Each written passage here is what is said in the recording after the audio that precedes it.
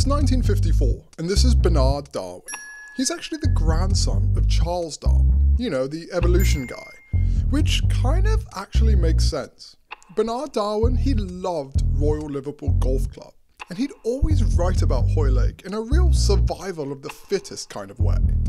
The wind blows harder at Hoylake, that nursery of great golfers, he once wrote.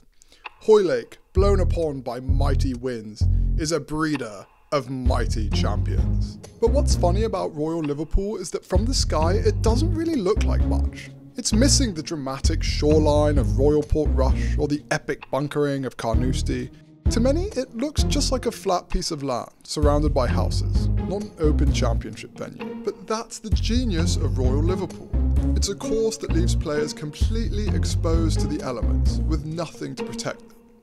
In doing so, Royal Liverpool magnifies the single most important skill in links golf. It is, in many ways, this skill that's the secret to winning the Open Championship. Rory and Tiger and Bobby Jones and all of Hoylake's other great winners figured this out.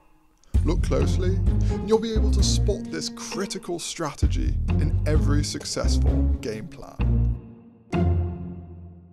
Week in, week out golf on the PGA Tour is basically target practice. You're throwing darts at a dartboard, trying to hit your ball into very specific yardages. Nowadays, when a player hits a drive during a regular tour event, it spends more than 95% of its lifespan in the air. This is why you see players grinding over launch monitors on the range and spraying their golf clubs with water and stressing out over tiny breaths of wind. When you play so much through the air, tiny things like air density, they start to matter a lot, because the more dialed in you are, the more birdie opportunities you'll have, and the more money you'll make. But that's what's so cool and different about links golf, and it's why it breaks so many pro golfers' brains along the way. The third hole at Royal Liverpool is a great example. The hole is where an old racetrack used to be, so there's this tiny wall signifying out of bounds which cuts in sharply from the right. The fairway bulges at about 215 yards, so that's basically where players want to hit their tee shots. If they start pushing into 230 yard range, the fairway pinches into a narrow corridor. Now, if you're into the 260 yard range, you're starting to look at fescue and other rough. We've talked about dispersion patterns in some of our previous videos, the link to those is in the description below, but they really are important because it's how pros make sense of these situations. During a normal tour event, on a still day, 215 yards is like a no-stress standard 5-iron. The ball will basically stop wherever it lands, hit like 10 shots in this situation, and the pattern of all those shots would form a neat and tidy, slightly tilted oval, like this. But that's where things start to get complicated when you play links golf, because when the wind starts blowing, the shape of those dispersion patterns begins to change. When you're directly into wind, the ball goes shorter, but those dispersion patterns also get wider. Left and right misses are amplified. When players are directly downwind, that shape, it changes again. The ball goes further and the pattern also gets narrower. Side to side misses are less drastic, so if you judge the distance right, you can actually get a lot more aggressive when you're playing downwind. But there is one skill that decodes the chaos and makes things a little easier. Players' ability to control their peak height. The higher the peak height, the more the wind affects your golf ball. The lower your peak height, the less it will. As Marty Jertson, Ping's VP of Fitting and Performance, explains. If you want to simplify it, it's like, hey, downwind, you can generally play more aggressive. Downwind, you want to launch the ball higher. So it's like, well, how do you hit it high with high spin?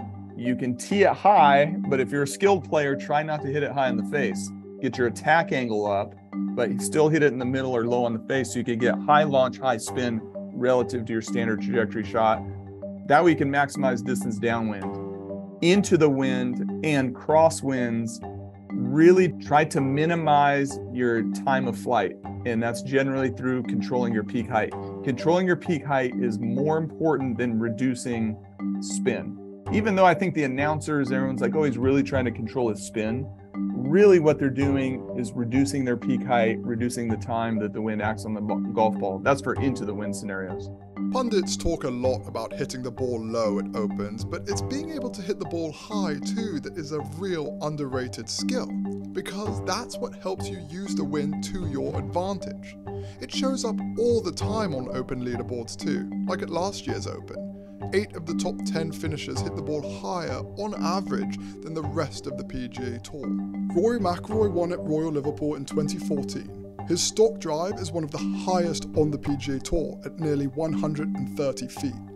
But he also has a really underrated ability to hit the ball low when he wants to.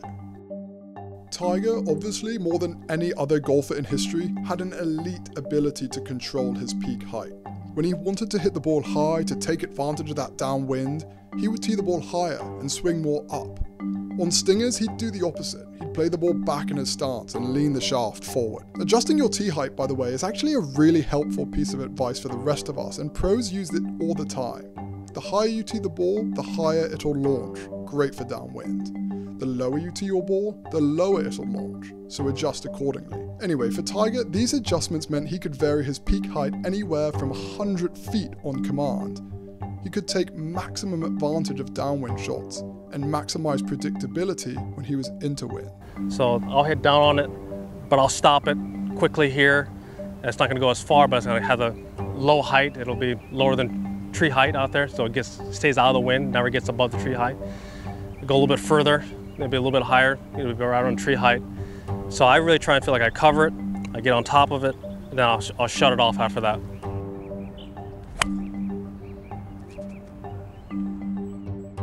On this hole in 2014, Tiger opted for the low route, a safe and simple shot that the wind couldn't touch, predictably into the heart of the fairway. It's shots like the tee shot on the 3rd hole which, in many ways, best tell the story of Royal Liverpool and the kind of champion golfers it produces. Maybe a little unspectacular on the surface, but one which requires an essential combination of savvy and smarts and skill. It makes it, as Darwin once said, a breeding ground for golf's most mighty champions.